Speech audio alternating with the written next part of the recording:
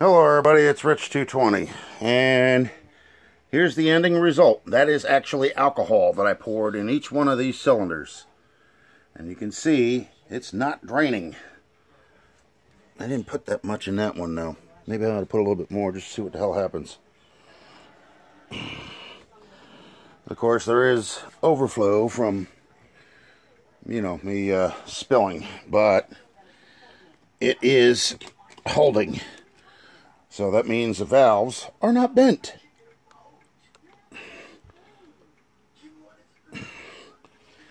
Okay. I could take some paper towels and dry them off after a couple minutes. I just want to see what we have here. And this one is full. And that one is full. And that one's full. And that one's full. Looks like this head's ready to go back on, folks.